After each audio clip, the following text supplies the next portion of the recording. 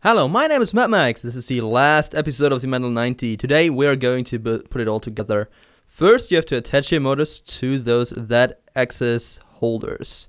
You should do it in a way that the cable of the motor is as a back side, because you see that in the gantry there is a hole. That's where the cables of the motor are supposed to go through, like this. This way it's really neat.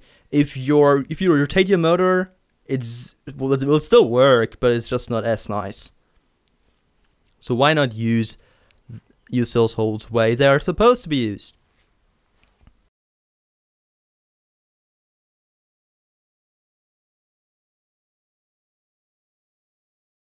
Now just screw those motor holders in place. You just do that with 2 wood screws in our case. Don't forget the star washers, because again, this right here is a part that vibrates a lot, and every part that vibrates a lot that doesn't have a nylock nut on the other end needs star washers, because otherwise the vibration is going to loosen up the screw over time. Next on are the Z couplers. You have 4 identical parts like this ones. Every part has 2 nut traps, and every part has 2 smaller holes where the screws go through. They join like this.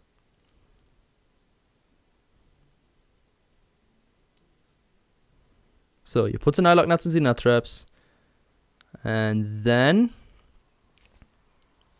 you just join the 2 parts, put the screws in, and then just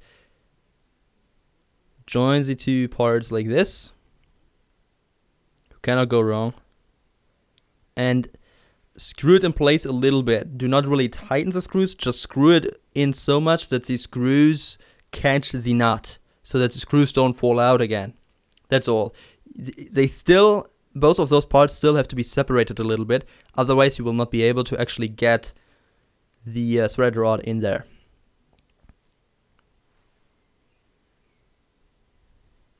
Next, you're going to need some PVC tubing. What I'm using is this. This is isolation of a standard European power cable. That tends to be exactly the right size. You take this isolation of the PVC tubing and you push it on top of your axis of your Z motors. So you have a big hole and you have a small hole. The small hole is for the threaded rod. The big hole is for the Z axis, or is for the motor of the axis of the Z motor. So you put it in like this with the big hole down. Now just repeat the process for the other motor as well. Again, you add some PVC piping or insulation of a power cable on those axes so that the axis is a little bit thicker, and then you put the large hole of the Z coupler on the axis of your Z motor.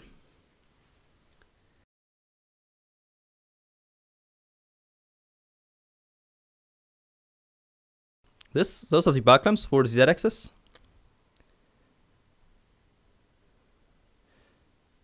They have a nut trap in the inside, just like the bar clamps for the Y-axis. And they have 2 holes in the side.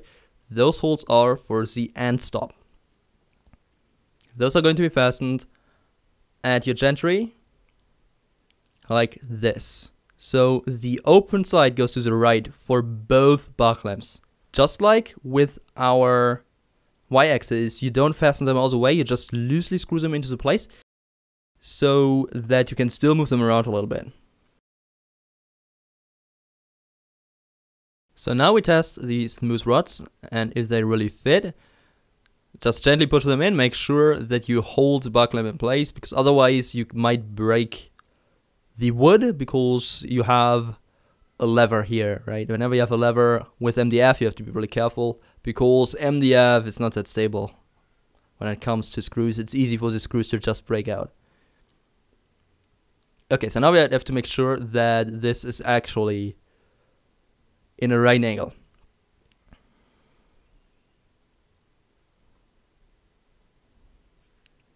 So take your square and you measure from 2 directions to see whether it's actually square in both directions. It's going to be a little bit difficult. And in my case, they are.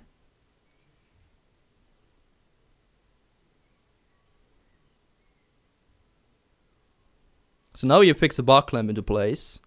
You do not fix the smooth rod into place, just the bar clamp.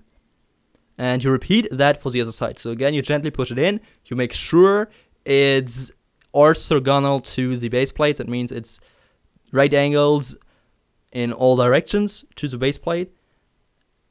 And when that is the case, you screw the bar clamp into place. You do not screw the smooth rod into place, just the bar clamp. It doesn't look straight from the video because it's a wide angle. And with wide angles, you have distortions. So, but it is exactly square. So now you remove the smooth rods again, because otherwise you cannot actually put the x-axis in. You don't have to remove them all the way, you just have to kind of pull them up so they're out of the way like this. And this is where we put the x-axis in.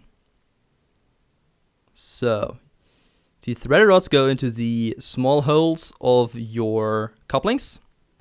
Make sure that you push them all the way in. There is a little bridge inside the couplings and you have to push the threaded rods as far in as possible. And now you will really carefully push the smooth rods through the linear bearings. If you are not careful here, you break your linear bearings and they are quite expensive. Also, this is the part where you adjust the distance between the X idler and the X motor bracket. That's why we didn't screw the bar clamps into place yet. If you really want to screw the bar clamps into place, the bar clamps on the idler and the motor bracket into place, you have to do it like this, then remove the X-axis again, and then screw all the screws in place. Okay, now you just push the smooth rods all the way in. As a last test, you can just move the X-axis up and down a couple times. But now really make sure that the Z couplings are as far down as they go, and that the threaded rods are as far in the Z couplings as possible. Because otherwise you are going to have Z-axis creep, and that's one of the main reasons why the Mendel90 is using a standing Z-axis in the first place. But once everything's in place, you just fix those screws.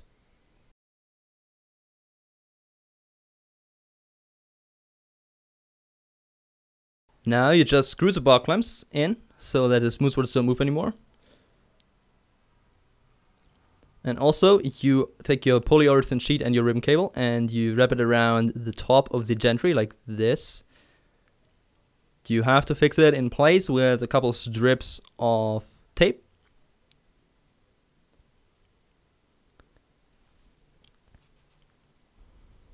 So then you take your final bar clamp, that goes in those two holes up there on the gantry.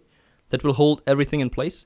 But you have to make sure that you have enough polyurethane sheet left and enough cable left that your x-axis can go all the way down and all the way up. So the place where the ribbon cable and the polyurethane sheet wrap around should be about the height of your print bed.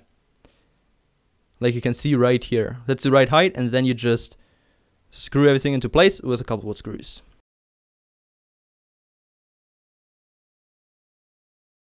And that's the majority of the 3D printer done. We still have some parts left. We need to do one more little thing. We need to fasten the belt. So you see the belt isn't really fastened at all, so obviously you cannot print like this. There is one more part. This part right here, it's this little half moon. So here's what you do. You move the X carriage all the way to the left. And you really pull on the belt. Wrap it around your pulley. And it has to be nice and tensioned. The smooth side has to be around the bearing, and the teeth have to go around your pulley. And then you just pull the belt in like this. And add this part. You see it has a little hole in it. That goes right on this screw. This is a belt tensioning system that we will use to, well, tension the belt. So the belt wraps around this half moon piece and is then fastened by the part on top.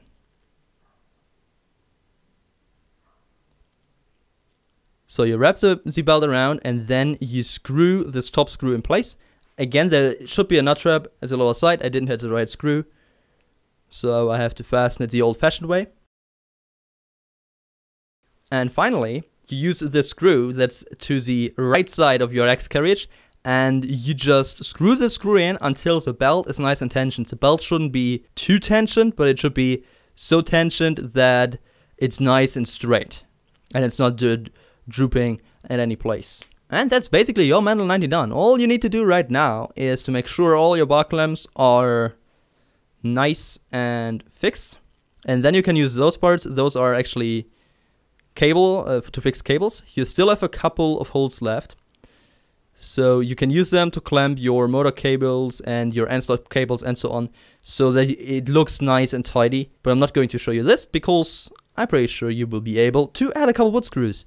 And that's basically your Mendel90 done. All you need to do right now is to do all the electronics, which I'm not going to show you because it's basically the same as with every other RepRap 3D printer. My name has been Matt Max. Thanks for watching this series, and see you next time.